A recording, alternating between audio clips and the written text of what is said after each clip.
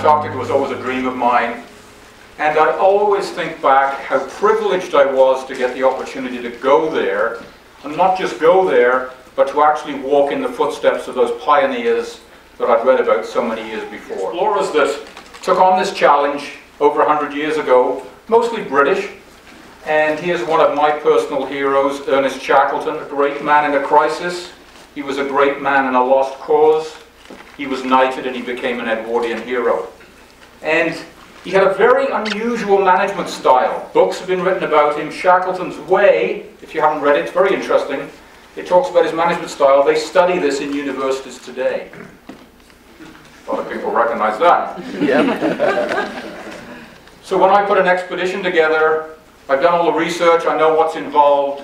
I haven't signed up for it, I haven't paid any money. The first thing I'll do is tell 3 or 4 of my best mates what I'm going to do. That way they're going to spread the word and you can never ever back out of that. The most fun I had with this thing was on a sunny Sunday afternoon in August when the place is full of tourists. I would appear at the bottom of Geddes Street looking something like the Swamp Thing, covered in mud, dust. I've been dragging this thing for 8 hours, and all the tourists parted like the Red Sea. And when we get to where we're camping at night, no trouble finding a campsite, by the way. So as I say, here I was, 700 kilometers from the South Pole, 2 bad feet. There were tears of pain, and there were tears of despair. And I didn't know what to do. What would we all do in that situation? It would be easy to pull out the satellite phone, flip the catch back, press the big red button, and get flown out of here. That would be easy.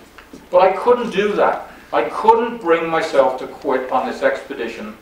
I had to find a way. I had to find a way to continue. And you know, I think in this situation it always comes down to a couple of things. The biggest thing is attitude. It doesn't matter how bad things are, no one can determine how you respond to it. And you know, on expeditions like this, on any trip, it's really important to have a mascot. Here's my mascot.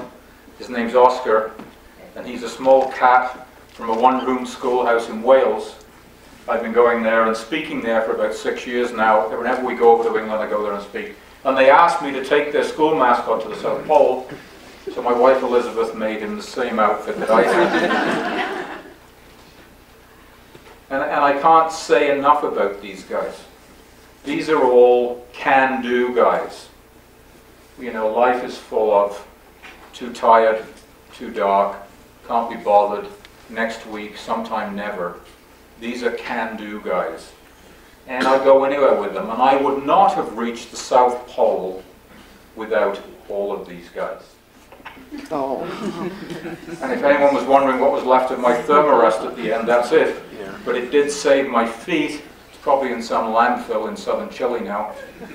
And the bad news was that I lost 25 pounds on the expedition. I'm 170 pounds to start with, so I was pretty frail at the end. That's the bad news. The good news is I put on 20 pounds in 2 weeks. That was fun. Everything comes to an end, though. I hit all the all-you-can-eat buffets in South America and 8 square meals a day when I got home. I don't think the people at the buffets knew what had hit them. And despite all the injuries that I had, despite the tough times, when I would stop and just stand still and rest my feet, I would look around at this place that I was in. I was in Antarctica. I was walking to the South Pole. How fortunate could I be? And so people ask me why I do this stuff. You know, why do you do things that are difficult and usually very miserable? And the only way I can answer it is, I feel most alive when I'm doing that stuff. I feel most of who I really am when I'm out there in the middle of nowhere, everything I need to survive, headed towards a goal. So go out there and pick something that's incredibly difficult. You have no idea how to do it. Then figure out how to do it. Tell all your friends you're going to do it. Plan it. Do what you say you're going to do. And never ever give up. Thank you.